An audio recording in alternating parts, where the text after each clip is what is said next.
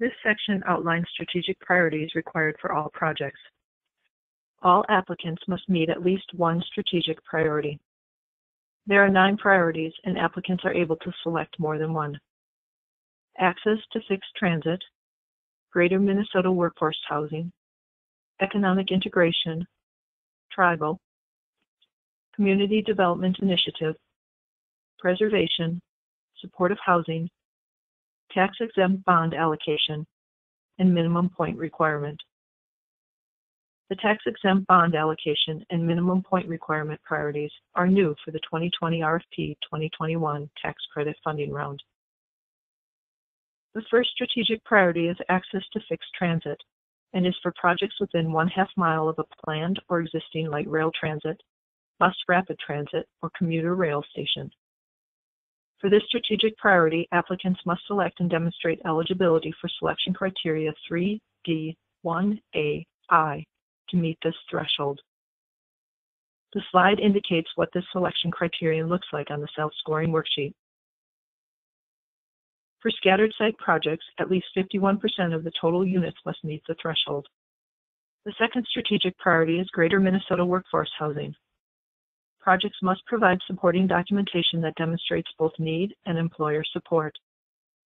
Need is defined as projects in communities with low vacancy, typically considered 4% and below, documented by a market study or other third-party data, and that can demonstrate at least one of the following.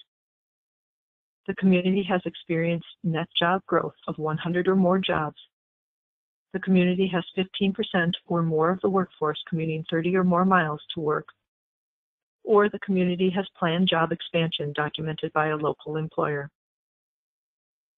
The second requirement to meet this priority is to demonstrate employer support. This can be done with a letter of support from an employer with 20 or more full-time employees. For scattered site projects, at least 51% of the total units must meet the threshold. The third strategic priority is economic integration and is for projects located in higher income communities in the Twin Cities 7-county metropolitan area and areas in or around Duluth, Rochester, and St. Cloud, with access to low and moderate wage jobs meeting either first or second tier economic integration, as defined in the increasing geographic choice category. This means that applicants must select and demonstrate eligibility for either selection criteria 3A1BI, first tier, or selection criteria 3A1BII, second tier, to meet this threshold. The slide indicates what this selection criterion looks like on the self-scoring worksheet. The geographic location will be verified by Minnesota Housing staff, which means applicants do not need to submit supporting documentation. For scattered site projects, at least 51% of the total units must meet the threshold. The fourth strategic priority is tribal and is for projects sponsored by tribal governments, tribal designated housing entities, or tribal corporate entities. To meet this threshold, applicants must either list the tribal government, the tribally designated housing entity, or the tribal corporate entity as the owner-sponsor on the Development Team tab in the Multifamily Workbook, which will be submitted with the application, or provide an organizational chart of the proposed ownership entity describing the tribe's participation and percentage of ownership. The fifth strategic priority is the Community Development Initiative and is for projects that contribute to active implementation of a community development initiative as defined in the Community Development Initiative selection criterion to address locally identified needs and priorities in which local stakeholders are actively engaged. Applicants must select and be eligible for selection criteria 4A1 to meet this priority, including submitting a completed Community Development Initiative narrative. This slide indicates what the criterion looks like. More information will be provided on this criterion later in the training. The sixth strategic priority is preservation, which is for projects that preserve existing federally assisted housing or other critical affordable housing.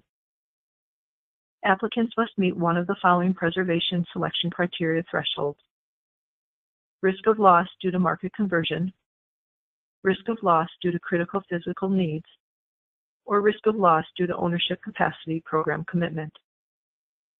Additionally, applicants must be eligible for one of the following preservation selection criteria to meet this threshold: existing federal assistance, Tier 1, project-based rental assistance operating subsidies, existing federal assistance, Tier 2, or critical affordable units at risk of loss.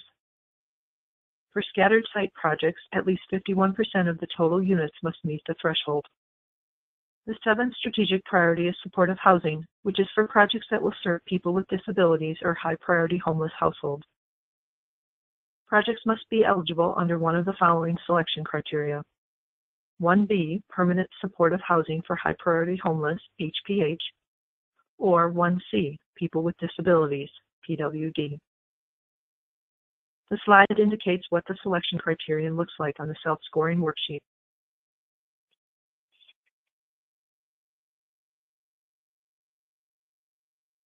The eighth strategic priority, and the first of two new strategic priorities for this funding round, is the tax-exempt bond allocation priority. As required by Minnesota Statute, Section 462A.222, Subdivision 3D, residential rental housing projects financed with an allocation of tax-exempt bonds under Chapter 474A are the highest strategic priority, and such developments are therefore not required to meet a separate strategic priority. This priority will be listed as Strategic Priority H on the self-scoring worksheet. The final strategic priority and second of the two new priorities is the minimum point requirement priority. A request for Minnesota Housing Administered tax credits from the state's tax credit volume cap need not meet a separate strategic priority if projects demonstrate they are eligible for not fewer than 70 points, excluding projects funded through the Rural Development Small Projects Set-Aside, which only require a minimum of 30 points. Keep in mind that applicants must claim and be determined eligible by Minnesota Housing to receive at least 70 points to meet this priority. Along with the tax-exempt bond allocation priority, this priority will also be listed as Strategic Priority H on the self-scoring worksheet.